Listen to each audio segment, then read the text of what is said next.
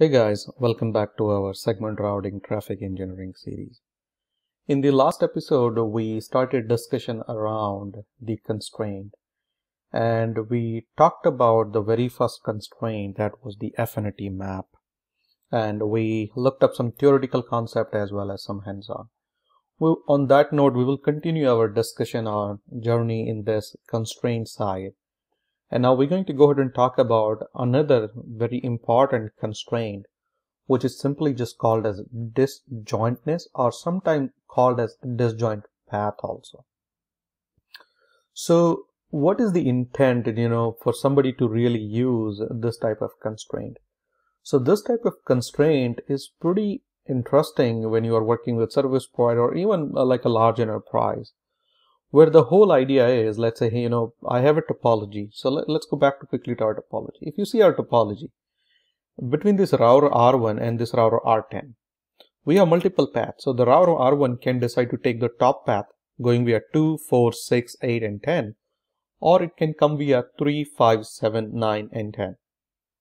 That means this router 2 has two potential paths. So if I go ahead and create some policies on this router, let's say R1, and if I go ahead and create multiple policies between this router R1 and router R10, if I do not go ahead and configure any constraint, there is a possibility, and you will see that also, that let's say I'm creating two policies between router R1 and router R10. There is a possibility that for both of those policies, the router R1 or our PCE can give us the same path. So when the same path is provided for both the policies, what happens? Let's say if there is a problem with that single path, we would experience a little bit of, a downtime. To really avoid that, we can, bring up the concept of disjoint path, where as a service provider or as a network operator, you can go ahead and between a single source and destination, we can ask the SR-PCE to give us two unique paths. So that means we can say, hey, when I'm creating first policy, go ahead and give me a unique path. Let's say the SR-PCE decides to give you the top path. And when you create a second policy and you will do the same constraint, hey, give me unique path. In that, the SR-PCE will certainly avoid giving you the same path that was given earlier. And when you are doing this is just simply called as disjoint path.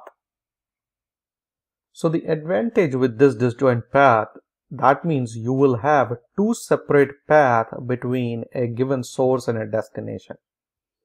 And again, we can go ahead and use any of those optimization objectives that we have learned, either IGP based, latency based, whatever your optimization objective that you are looking, and we can go ahead and combine any of those objectives with this our disjoint path. So that's the whole idea behind the disjointness, or simply the disjoint path. So in SRTE, one can compute a path that is disjoint from another path in the same disjoint group. So this disjointness introduces a concept of which is called a disjoint group.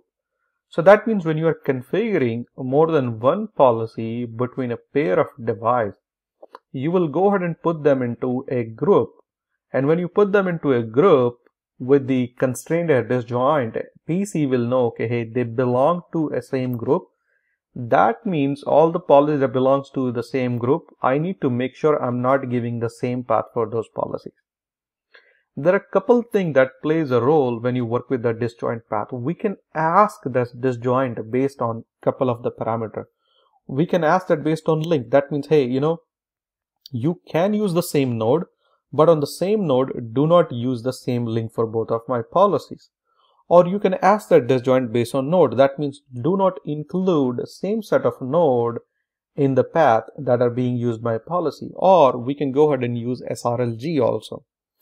So for the time being, we will go ahead and focus on link and node. For SRLG, we need to learn one more concept. So after this, we'll talk about that concept, and then we'll talk about the SRLG. So the very first thing, we need to go ahead and do it. Let's go ahead and create two policies. So we'll go ahead and create two policies between node 1 and your node 10. And then let's examine the path that is being taken by both the policies. And then we will go ahead and introduce our constraint, which is the disjoint path and disjoint group, and then see what happens to our policies. Okay. So with that, just simply go ahead and log into router R1, we go under the segment routing traffic engineering. We'll go ahead and create a policy. Let's call it policy 1. We'll go ahead and use a color value of 10. Let's say endpoint IPv4 6.1.10, which is the router R10's loopback address. Candidate paths, preference of let's say 100, 150, whatever we want to use.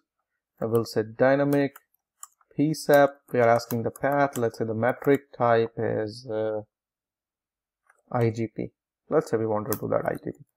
Go ahead and commit the change, and just let's simply come out here. We'll go ahead and say policy, and we'll go ahead and create another policy, and then the name of the policy is let's say policy number 2. The color we are using is 20, endpoint IPv4 6.1.1 again, and the candidate paths again 150. Probably let's use the same thing. Candidate paths, preference of 150, same dynamic PSAP. The metric type that we are using is again IGP. Let's go ahead and comment, and let's come out. If I go ahead and simply do a show segment routing traffic engineering, you can see both of our policies that we just configured, policy 1 and policy 2, pretty much identical to the same endpoint. Now let's take a look at both of the policies. Show segment routing traffic engineering policy, and let's go ahead and look the whole output. You can see both the policies are up at the moment. They are to the same destination, and if you take a look at the type is IGP for both the policies. The metric is also same, and if you take a look at the path for our first policy is going to 16,004, 6 and 10, and if you take a look at this also 4, 6 and 10, that means the router 1 is taking this top path for both the policies. And as you can see, even though we have a valid and good path from the router 1 to router 10, but our policy is still taking the same path for both of our policy, and that's where this particular constraint can come handy, where it can go ahead and provide 2 separate paths between same source and destination pair, and that will allow really a higher degree of redundancy for our particular configuration. So now what we'll do, we'll go ahead and edit these 2 policies, and now we'll go ahead and introduce the concept of disjoint path, and we'll take a look at that particular constraint. So now let's just simply go to configure, segment routing traffic engineering, and let me just go to our first policy. So I'm just going to go ahead and copy paste some of the configuration. And if you remember the constraints, we are under candidate path and preference. In that case we were using 150. Now if you take a look at here, we have the constraints keyword, and under constraint we have again this disjoint path. A request disjoint path computation. So we'll just simply say, hey, disjoint path. With the disjoint path it says, hey, give me a group ID that you want to assign. Let's say the group ID I want to use it, I'm giving it a number 150. With the group ID it says, hey, tell me the type of disjoint that you are interested in. The type we have couple.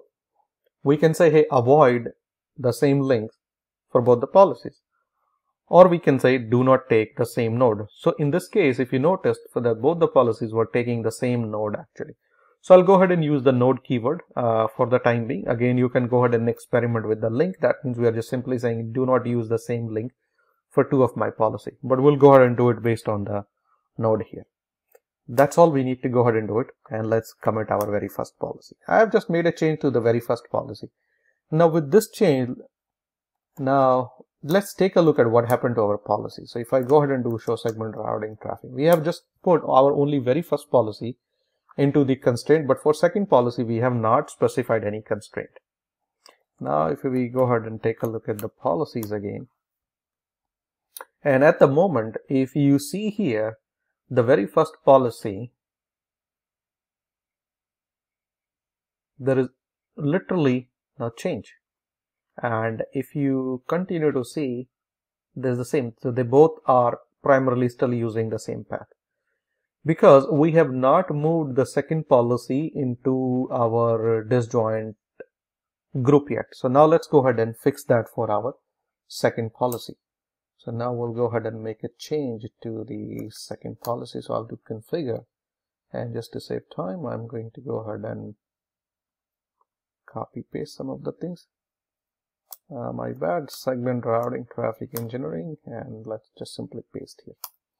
And you can just simply go ahead and even copy paste. So we'll say constraint again, and the disjoint path, the group ID is 150, and the type is node. And let's go ahead and commit the change. And if I come out here and take a look at the policies that we just configured, and if you see for both the policies, they both belongs to the same disjoint group where the group ID is 150, and we are doing a disjoint based on the node. And now let's take a look at the status of our policies. Show segment routing, traffic engineering policy, and let's go ahead and scroll down. Now if you take a look at the for very first policy, it is going via 3, 4, and then it is making use of the adjacency SID. From there it is going to 9 and then 10. And if you take a look at our second policy, it's going via 2, 5, and there it is making use of a adjacency SID, and from there it's going to 8 and 10. Now as you can see, for both the policies, it is using two different paths, and those two different paths are based on the disjoint constraint. And in the disjoint constraint, we are avoiding simply the nodes actually. Okay. And if we had said link, then it could use the same node, but will not use the same link for the set of the policies which belongs to the same disjoint group. And again, this disjoint group, this particular constraint is again pretty important, and it really gives you a redundancy during your configuration when you are configuring the policy. That way you are ensuring, okay, if even one of the path has a fluctuation or anything, your policies are not impacted in any way, and you achieve a little higher degree of redundancy. That's what we call. And for that, we are using the constraint, and the type of the constraint that is being used is disjoint. And with that, we looked up a group ID, and it needs to be same for all the policy that needs to belong to the same disjoint group. And in that case, the constraint is simply node, where we are trying to avoid a node. We can go ahead and give a link also. Majority of the time you would see for these kind of policy, link is the one that makes sense, or the SRLG that we'll go ahead and read a little later.